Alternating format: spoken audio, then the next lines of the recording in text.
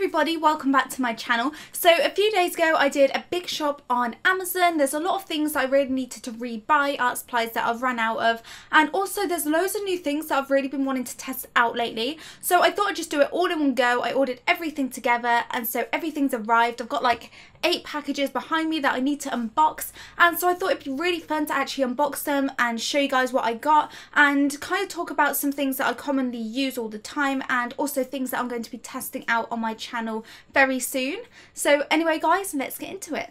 Okay, so I want to start by opening the biggest box first. I'm pretty sure I know what's in here. I think it's the portfolio case that I ordered.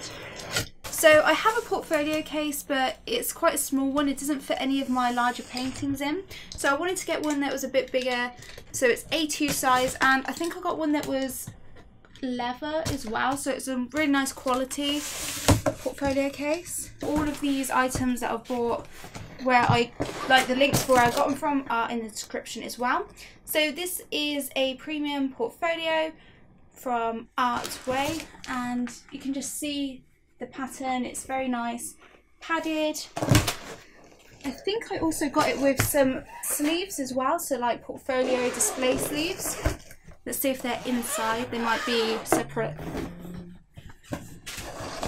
Yeah, so it's just got the ring binders and I suppose a strap in case you want to carry it and take it with you places. Yeah, so I got just a couple of display sleeves. I was so surprised how expensive these things actually are. For like a pack of 5, it's like 10 quid or like £15. They're so expensive, even though they're just like large Polly Pockets. They're just really nice quality. So now I can organise all of my artwork, because at the moment all of my art is just either dumped on top of my printer or just like in a suitcase, like loose, or like in one of these. Okay, so moving on to the second largest box. This one is really heavy, so I think this has got quite a few bits in it, because a lot of them was packaged like in one item, like in one package. Okay, so the first thing that I got was I wanted some more watercolours, so I decided to go for the slightly cheaper ones. The ones I use at the moment are the Winsor & Newton Professional range, but I decided to go for the cheaper alternative, which is the Cotman watercolours, and these are meant to be really good, and so I wanted to just try them. They have like more colours in, they have 45 half pans, and I just wanted a larger range of colours which are a bit cheaper, because I do a lot of watercolour paintings but I don't necessarily sell the originals that much, so I just make a lot of prints of them. Let's see what it looks like then. I really like the packaging. I really like the white case, the fact that it's got this nice sort of gold logo on it. It's quite a big case as well, a lot of different palette space to mix the colours, and I like that they're all wrapped individually, that I don't have to, that they're not like just out. I like the fact that they're wrapped up so they're more protected. But yeah, I'm really excited to test these out. They look really nice and lots of different colours in there. So also to go with that, I got another like palette, a folding one, so that I have more space to like mix colours in and to like mix larger quantities of the same colour, because at the moment I just have the circular WOW ones rather than bigger sort of spaces to actually mix the colours. This was quite cheap, it's just a couple of £, but they're just like handy to have. And I also got some paintbrushes. I've got some more paintbrushes in the other packages as well. At the moment I just have quite cheap paintbrushes. They're not really things that I've invested a lot of money in, and I definitely think a paintbrush and the type of paintbrushes you have can really make the difference in a watercolour painting and the kind of effects you can get. So I wanted to go for some more sort of expensive ones. So they're the black velvet and the company is silver, I think. So I got a few different sizes. This is the number 6. I'm hoping these are really good. I watched some reviews on them and they seemed really nice. So at the moment there's the size 2 and the size 6. Obviously the 2 is slightly finer and smaller than the 6. So one thing that I've bought a lot of in this sort of art supply haul is I've got a lot of paper. So be prepared to see a lot of new sketchbooks. I mentioned in previous videos that I really want to get into sketching. So I've ordered lots of different sketchbooks for different sort of purposes that I want to use them for. I've bought like a practicing sketchbook and like a slightly nicer one for more finished pieces of work. Okay, so the first one is a moleskin sketchbook. These are really, really popular, and this is ideal for classic sketching and drawing with pencils, pastels, charcoal, fountain pens and markers. So this was just like the generic sketchbook that I got. Pages are really nice. They seem thick enough for what I want it for. There is, say how many pages? No, it just says the weight. 96 pages. And it is £111. It's like paper, the weight of it. So I also got some Strathmore Bristol smooth surface paper, 20 sheets in here. This is the 300 series. Commonly I use the 500 series, and that is called plate surface finish, but I wanted to get some cheaper ones because for a lot of my tutorials, I'm just doing the artwork for the like Patreon tutorials.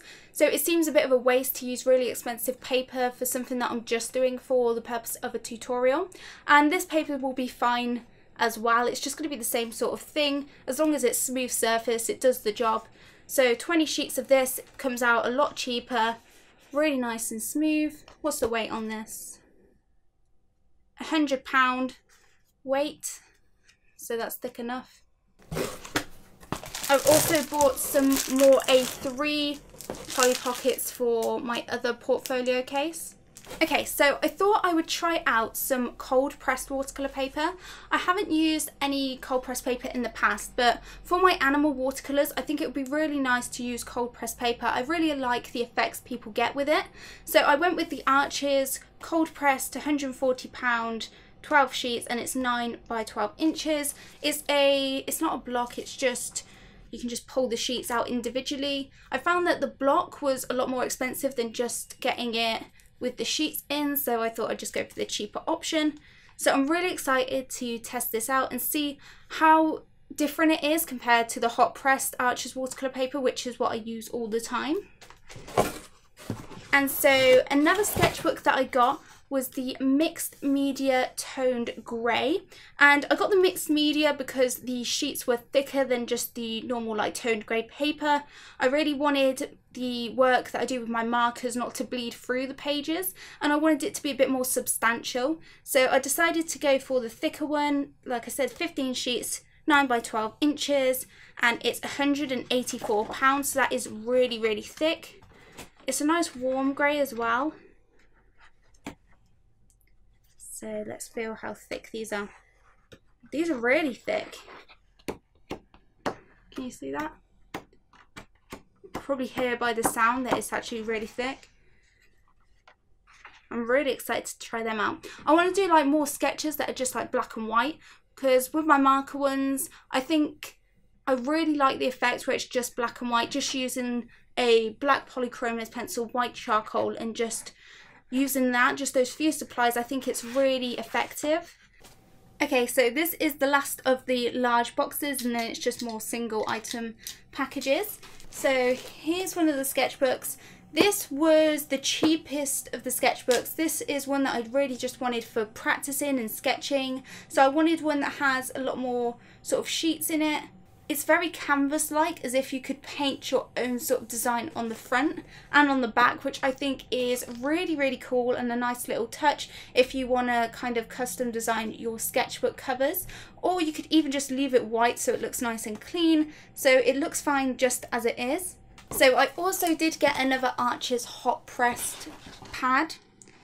I got the largest size because I use this quite a lot for like bigger drawings and like coloured pencil pieces as well as watercolour artwork. So I got the A3 size paper, 12 sheets of this, and it is I think £140 as well, just like the cold pressed. And again, this isn't a block, it's just the sheets that you can pull out. So I also got some pastel pencils. So another white pastel pencil. I couldn't find charcoal pencils, so I just thought the white pastels would work just the same for the sketches that I do.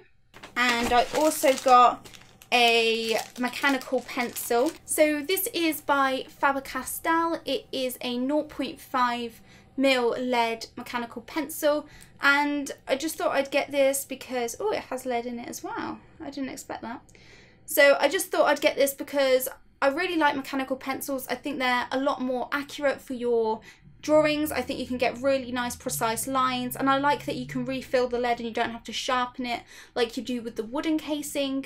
These next two things are the things that I'm most excited about throughout this whole art haul, and these are new things that I wanted to test out. So a lot of you guys have been asking me and telling me why I don't do, asking me like, why don't you do pastel pencil work, or you should do work with pastels. And I've wanted to for a long time, but I wanted to look into what ones I wanted to get and the paper and stuff. So I decided not to go for the Caran d'Ache pastels because they're very expensive, and I'm sure they're amazing quality, but because I'm not sure yet whether I would like using pastels, I didn't want to go for them straight away because they were like £250, and that's a lot to spend if you don't even know if you're going to like using them. So they're probably something that I'm going to invest in once I'm positive that I enjoy working with pastels. So instead I went for the Stabilo Carbothello pencils. These were 60 pastels and they cost like £60, so that's a significant difference in price. And these are pencils that a lot of the professionals use as well, so I thought they must be good enough quality, and I really like the results artists get with them. Looking very nice. I'm pretty sure I'm going to have to buy a separate sharpener just for pastels because they break like crazy. Is there just 2 layers? Yeah. So those are the range of colours. I'm glad they've got some skin tone colours because that's mainly what I'll probably be doing with them, is like portrait work. So a really nice range of colours. They've got a kneaded rubber with it. I didn't know you could use kneaded erasers with pastel pencils, and they've got a sharpener, so maybe the sharpener will be really good for pastels, but I'll have to see whether it is any good or whether I'll need to buy a better one. And they've also given us a blending stump. There are a few nice extra additions to this. I was just expecting the pencils. So to go with the pastel pencils, I also got a paper that's meant to be really, really good to use with pastels. A lot of people use it. It's a really popular one, and that is the Pastel Matte paper. This comes in a few different colours. It's like a 12-sheet pack, and you get white paper, sienna, brown, and anthracite, which I'm assuming is like black paper. So you get a range of different colours, and I think that's nice. I wish you could have just chose packs that just have one type of colour. They might have them, maybe I just didn't see them, but a lot of people just use this. I think because the pastels go over the paper so well, it doesn't really matter what colour you necessarily use. You'll still be able to get the same result. I suppose it just depends whether you want to use the colours as like a background. But if you're just like filling every inch of the paper in, it wouldn't really matter what paper you use. I'm assuming, I mean, I don't know, but I'm just assuming. And this is £170 paper, so that is really, really thick. That is thicker than the Archer's watercolour paper, which is £140. So it's 360 GSM. So this is going to be really thick. I'm assuming it's going to have a texture very much like sandpaper. If we open it up. Okay, so now that it's open, let's just whiz through some of these paper colours. I want to feel how thick this paper is. Oh wow, yeah, that's really thick.